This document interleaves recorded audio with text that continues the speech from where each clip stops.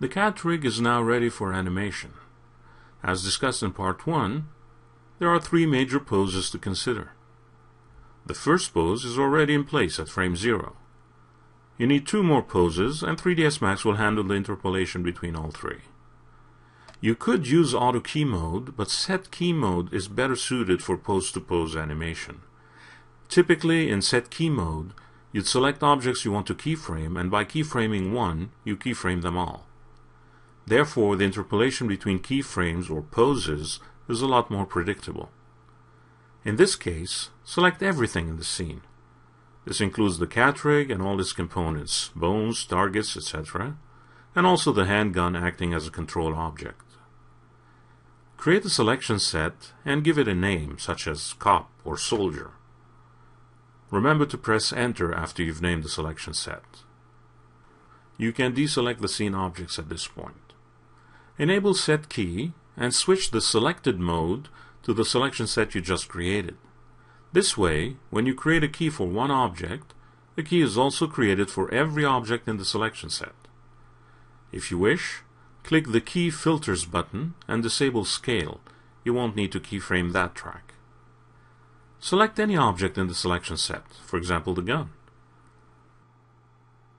Click the Set Keys button to create a keyframe at frame 0, marking the start of the animation. Alternatively, you can press K on the keyboard to set a keyframe. If you select any other part of the rig, notice that a keyframe has also been created for these components as well. Select the gun again and go to frame 10. Set the Move tool to Screen and adjust the view to face the character. Using Screen mode sets the XY plane aligned to that view. At this point, not much has changed. You might want to move the gun just slightly so that the pose is not perfectly still for those few frames. Create a keyframe and test the animation. At this point, it's a very minute shift of the two-handed grip.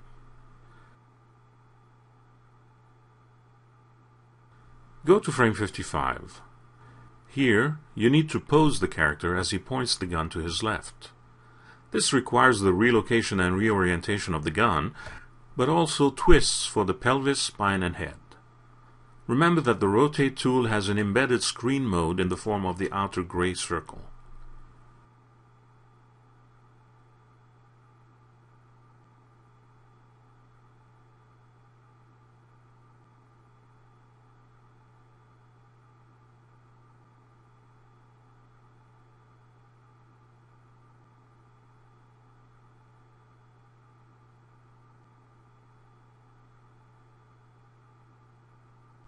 When you're happy with the new pose, create a keyframe.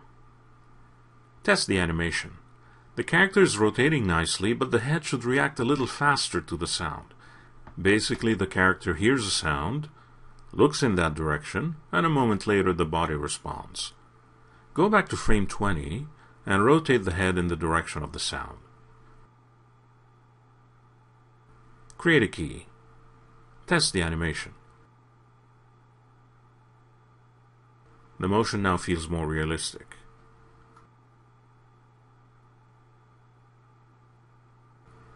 Go to frame 60. Make some minute adjustments. You want the character to be still but not 100% immobile. Create a key.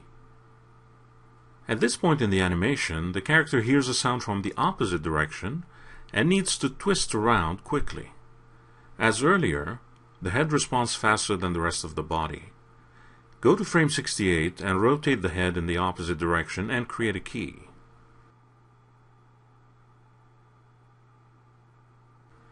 From this point forward, and as the character twists to point the gun in the other direction, he's going to lose the two-handed grip to favor only one hand carrying the gun.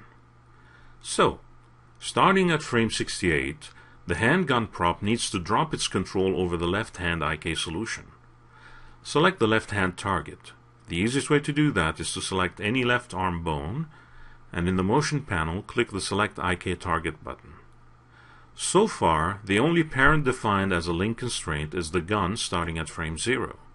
If you had another object you wish to use as a new parent or a new control object, you could use Add Link and select it. If you simply want to relinquish control back to the IK target itself, meaning leaving it without any parents from this point on, then you can use link to world. World is now assigned as a parent from the current frame, frame 68, onward. This means the IK target is a free agent from this point on. Notice that all objects included in the animation have a keyframe at frame 68, which is the transition frame here between different parents. This is very important for link constraint to work well.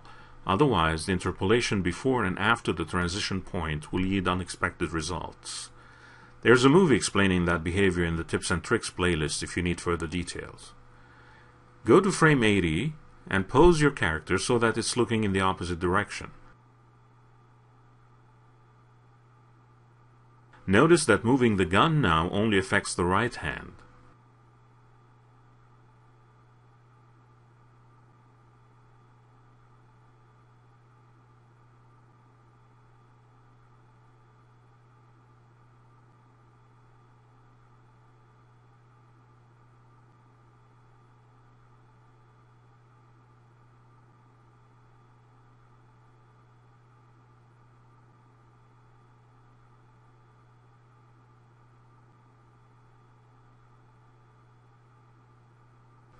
When you have a character in a good pose, create a keyframe. Here, you may need to create an in-between frame as the interpolation could use some help around frame 74.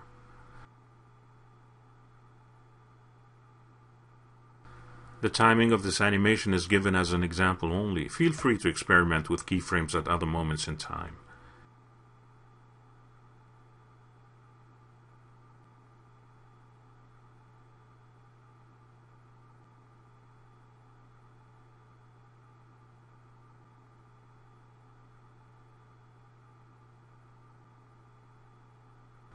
Go to frame 100 and make further small adjustments and create a key.